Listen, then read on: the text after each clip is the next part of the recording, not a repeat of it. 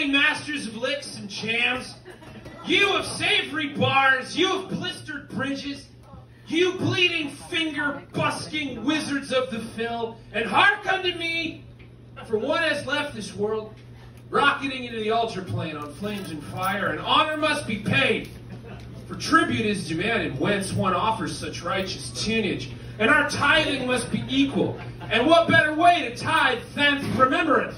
So, raise your glasses, not now, like in a minute, I got some shit.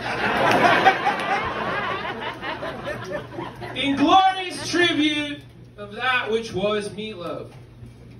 It is a tricky thing, memorializing your heroes, because, like, they're people, man, and people suck, okay? You want to think of them as Greek gods, impossibly strong, larger than the sky, capable of making lightning and thunder from nothing and moving the sun, but, like, also Zeus was a creep. He did some fucked up shit to women. He ate his kids, and he probably would have been kicked off a plane for not wearing a mask. So, like, never meet your gods, I guess. Like, I did not know Marvin Lee a day, a.k.a. Michael Lee a day, a.k.a. Meatloaf a day. Why did he call himself Meatloaf? There are many legends. One being that when he was born in Dallas, his father, who was an alcoholic ever since he got back from World War II, suggested that the doctors put meat on his crib because when Meatloaf was born, he was bright red and, quote, looked like 9 pounds of ground chuck.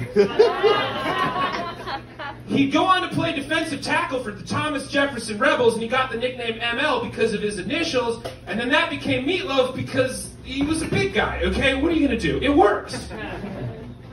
I only knew the entity he became. Because that's what our heroes truly are to us. Entities that activate us and cause us to reflect parts of ourselves that we fucking dig. So when I say we are here to remember Meatloaf, I mean the Meatloaf that birthed Paradise by the Dashboard Lights with Jim Steinman in 1976 in the back of a Honda Civic. Which he did drive at the time. And did not, in fact, have enough room to, quote, be barely 17 and barely dressed, body so close, body so tight, glowing like metal on the edge of a knife. Like, it's just not physically ideal, is what I'm saying. He moved to LA after 3 months of isolation after his mom died. When he got there, he formed his first band, Meatloaf Soul, and he opened for Van Morrison and Question Mark and the Mysterions in 1968 at a place called The Cave, where they famously used so much fog during their cover of Howlin' Wolf's Smokestack Lightning that the club had to be cleared out. They changed their name to Popcorn Blizzard and the Floating Circus because the 70s were weird, okay? That band opened for The Who, The Stooges, MC5, and the Grateful Dead. They had a single called Once Upon a Time, and then Meatloaf joined the LA production of Hair. For those keeping score, he has gone from, like, Dallas football Hank Hill to full-on naked long locks singing in Hair. It's the American dream, man. After that, Motown Records came to him, and he and Sean Stoney Murphy started a duo called Stoney and Meatloaf, which, incidentally, is what I am doing tonight. 1972. Meatloaf goes back to Broadway with Hair, and he meets his future partner in glorious rock and roll crime, Jim Steinman, and they start writing Bat Out of Hell.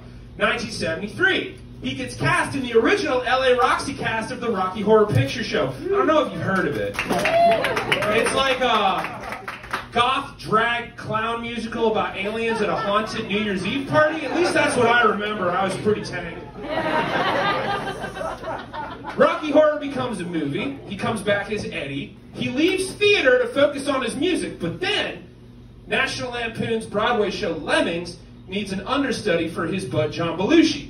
So he goes back for that show, and he meets Ellen Foley, who would go on to record that legendary part on Paradise by the Dashboard Lights, where said bodies were about to go, quote, all the way, but she has to make sure he's going to love her forever. You see, Meatloaf mostly did songs about road signs, riding hot motorcycles away from your problems, and fucking in cars. Let's just get that out of the way.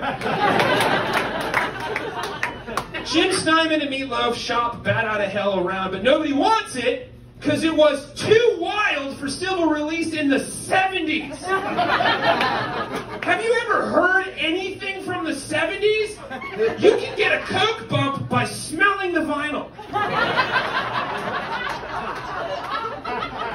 Finally, Todd Rundgren hears about Bat Outta Hell. He loves it, and he produces it in 1977. Side fun fact, music nerds. The motorcycle growl at the end of Bat Outta Hell is not a motorcycle. It's Todd Rundgren on his guitar. There. Now you learned something. Tim and Meat formed Neverland Express to tour Bat Outta Hell, and he gets famous being on Saturday Night Live, breaks his leg, and finishes the tour in a wheelchair.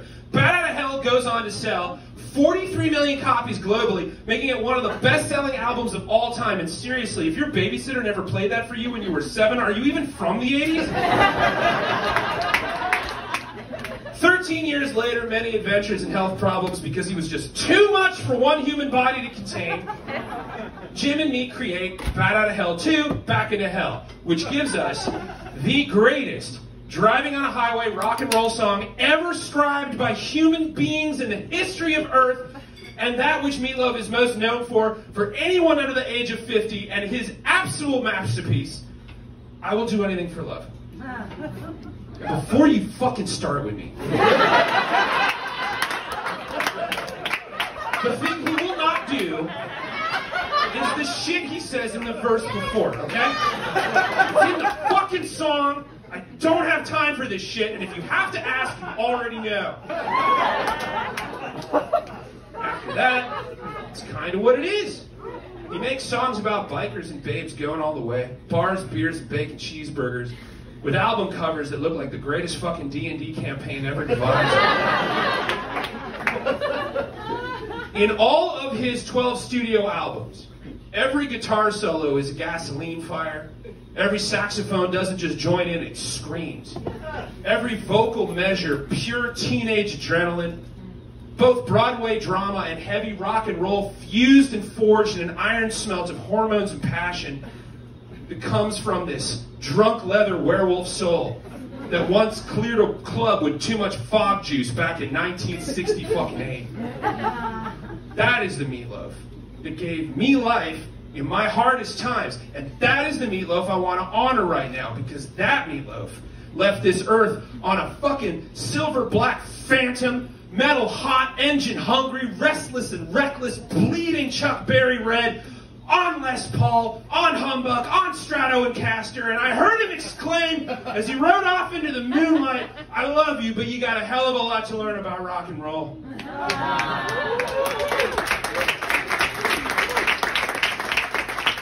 But he was also a human.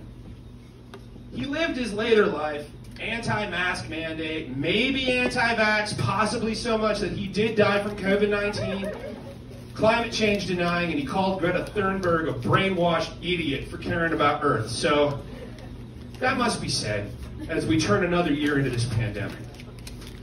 But we're going to raise a glass in honor of the songs, so epic that a Meatloaf ballad can be used as a measure of time.